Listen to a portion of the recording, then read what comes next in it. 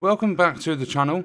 In this video we are going to be watching the brand new Call of Duty Black Ops Cold War trailer. I've already seen this, but I thought we would go through it together as well. I watched some of the live streamers reveal it in Warzone, and I wanted to wait until people had started uploading videos of it, just because they're like all the big streamers, they overhype it, they get players excited, they get excited for whatever reasons. They literally, they see one pixel that looks perfect and they start screaming. So we're going to watch it without all the fake hype and stuff. And then we will head over to the Blizzard website so that we can talk about some of the description for it, some of the modes and stuff coming into it. This is the first reveal out of two. We have the multiplayer reveal. I believe it's on September the 9th. And then the game will release November the 13th. This video is thanks to One Media. I will leave a link to their channel in the description. And without further ado, let's jump into it.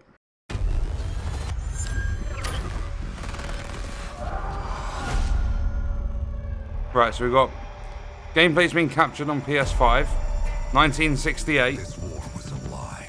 Just look at this. It does look pretty good. Just a light fuse of a secret war. I mean, we have to bear in mind this is only a trailer.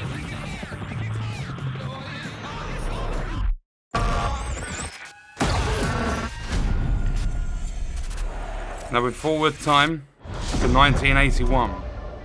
My fellow Americans, a nuclear conflict would well be mankind's last. They've always done this Black Ops series really, really good. 5 days ago, we acquired intel.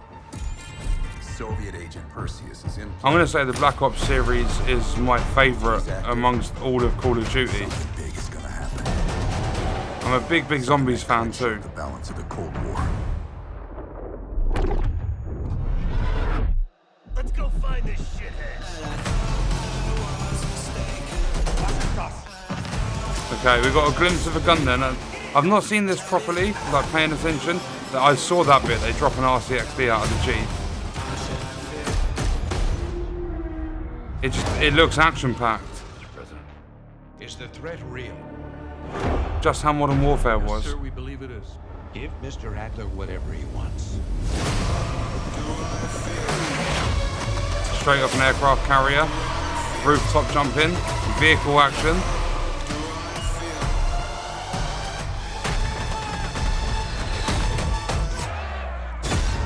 Oh, look at that. Gotta love the bayonets.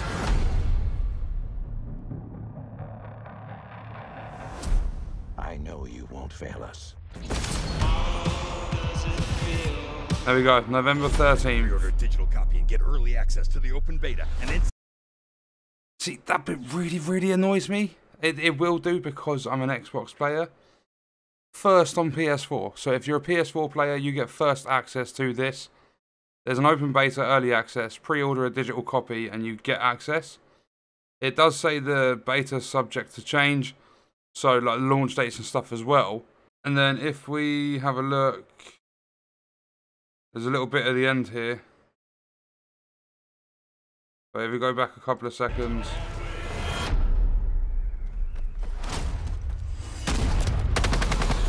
Oh yeah, this was the multiplayer bit. Dune buggies, choppers with mounted guns. And then, there we go, September 9th. So that's when they're going to reveal multiplayer. I don't know how they're going to do that, because Warzone, they obviously showed the entire trailer through Warzone. I'm hoping the multiplayer reveal isn't just done through that. As I said, I wanted to go back through this. There was a few things I missed, because at the same time as me watching it, I was watching streamers get hyped up over the tire pressure on some of the vehicles. Like, some of the crazy stuff they get hyped up over. So what we're going to do now is switch over to the tab of the Blizzard website, and we will go through some of the details for the game. Okay, so we have it here on screen. Call of Duty Black Ops Cold War. The Ultimate Edition is going to be £80. Standard is £50.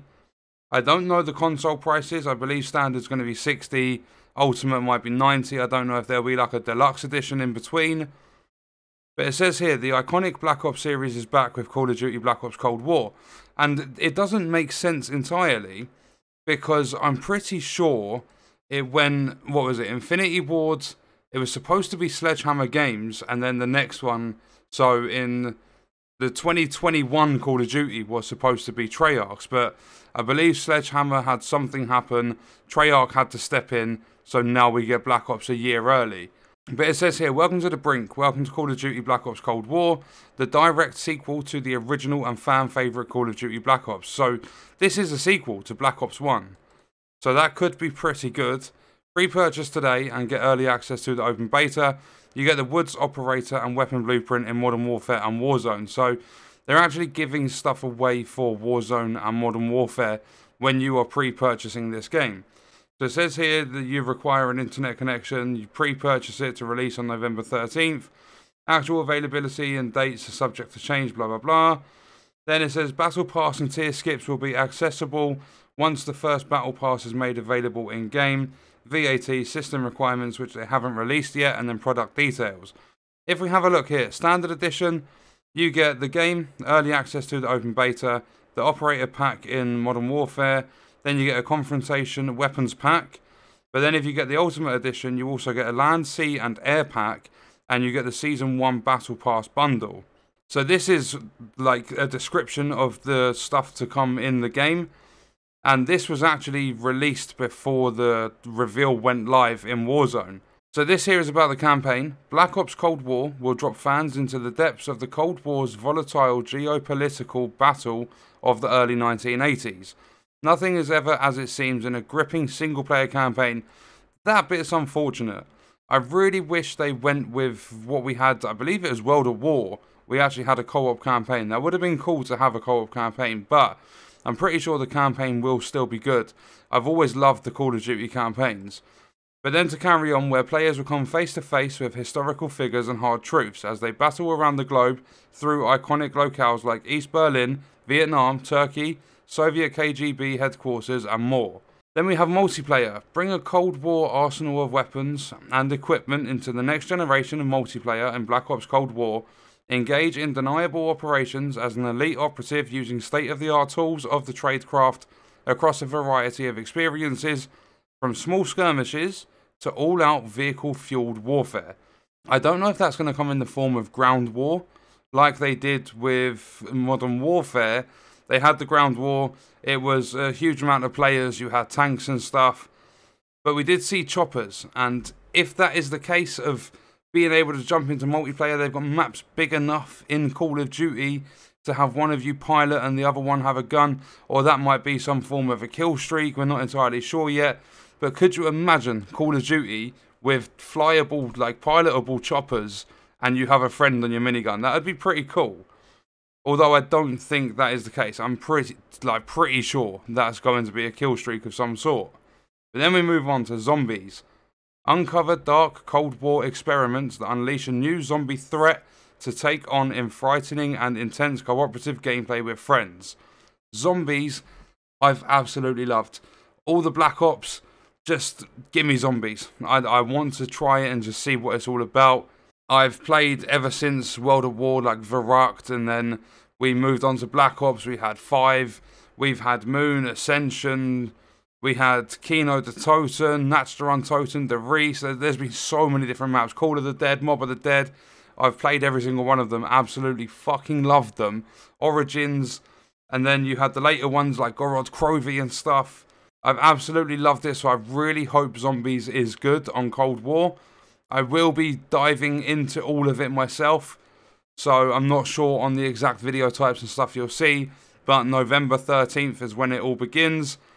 Then you can also get the Confrontation Weapons Pack, pre-purchase it, and receive the in-game Weapons Pack. And they've got pre-purchase incentives.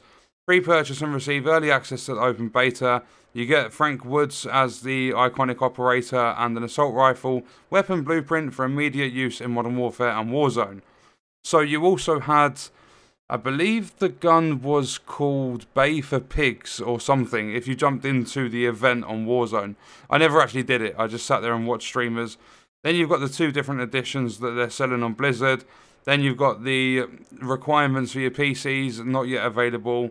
Then it just explains requirements, you need internet, blah blah blah, languages and everything like that.